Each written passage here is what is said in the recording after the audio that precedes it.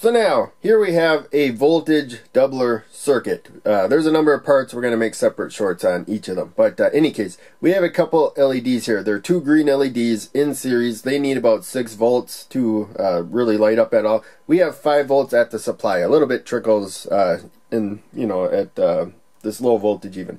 And we don't even have 5 volts across them. But any case, there we go. I press the button. Now you can see we get, a fair amount of time where they're kind of bright. They're gonna fade down though. So for this particular setup, I would have to keep hitting the button, constantly to keep them lit up right there. You wouldn't use a push button like this in a practical circuit. You could use the output of like a 555 timer or something.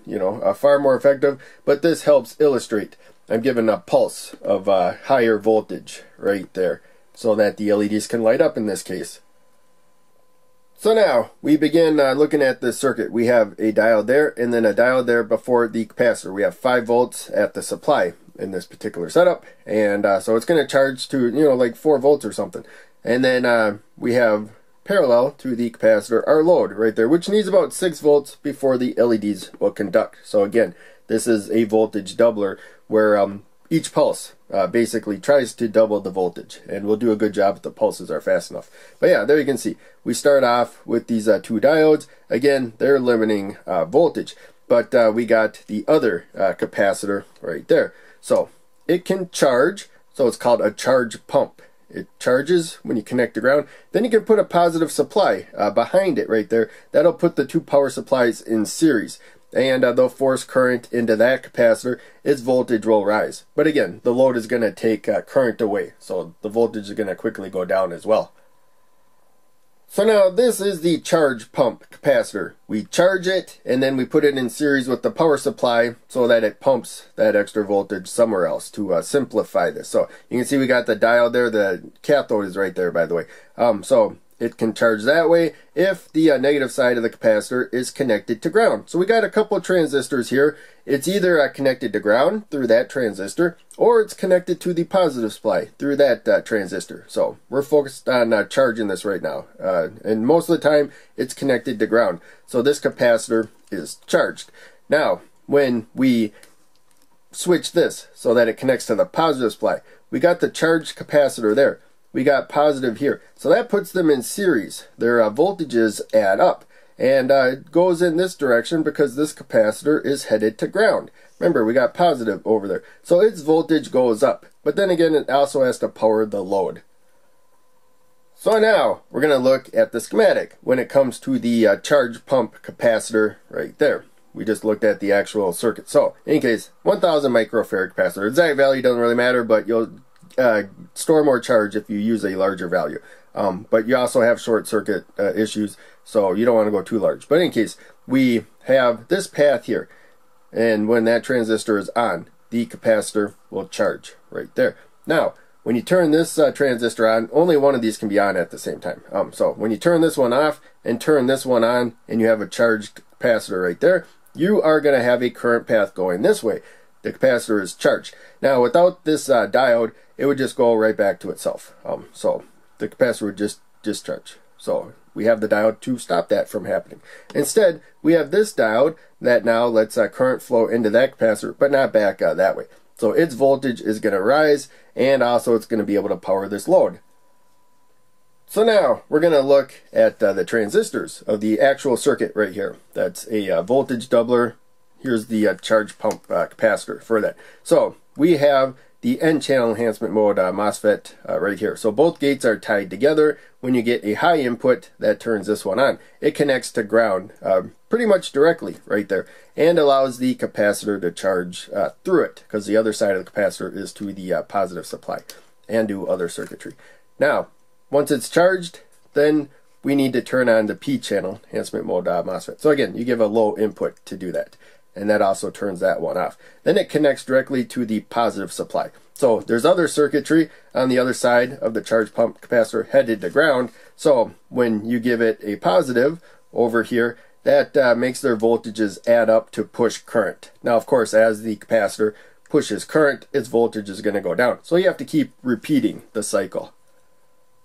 So now we come to the schematic to look at that transistor setup there. So P-channel enhancement mode MOSFET, I have the BS250, and then N-channel enhancement mode MOSFET, I have the 2N7000. So you just give the gates a voltage. They don't really rely on current, although they're kind of like capacitors. Current briefly moves, but practically none.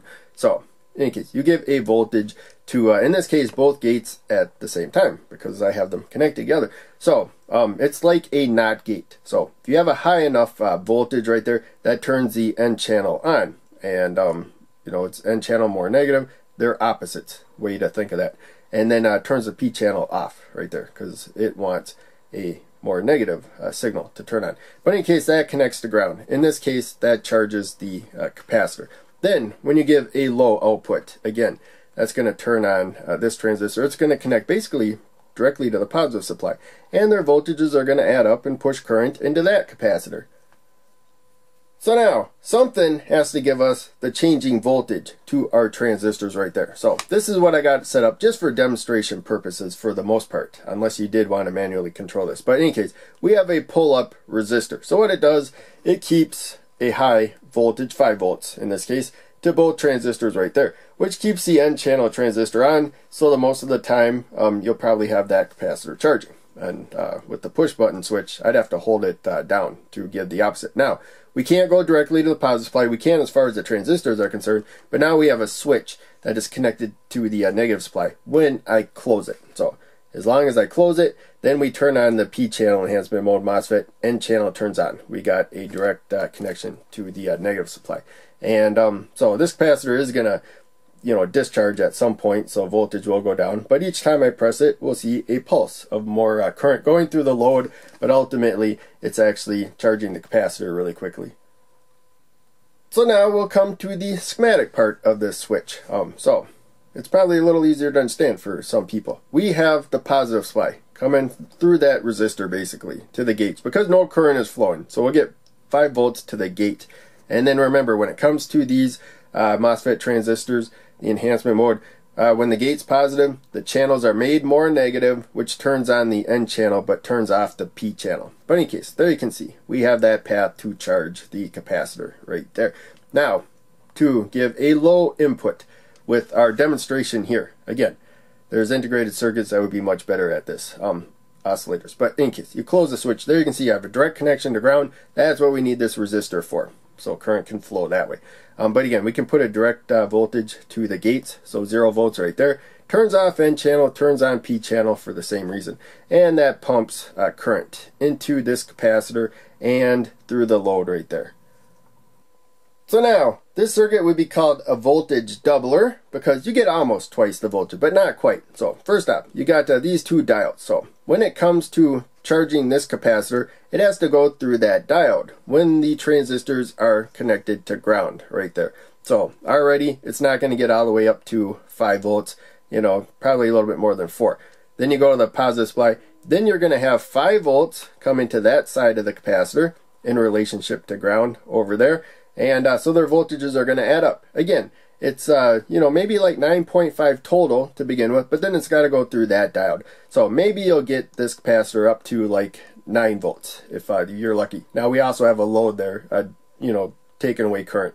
But if you go rapid enough, maybe you'll get this up to about 9 volts. So you're not going to get the full 10 volts, but it's close to double. Instead of working with 5 volts as far as the load's concerned, you got like 9, close to double.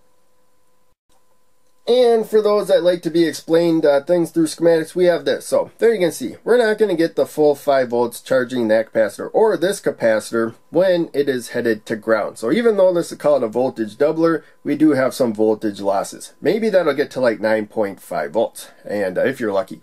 Now, when we turn off that transistor, turn that one on, then we got, you know, a 5 volt difference that we added to this capacitor in some ways.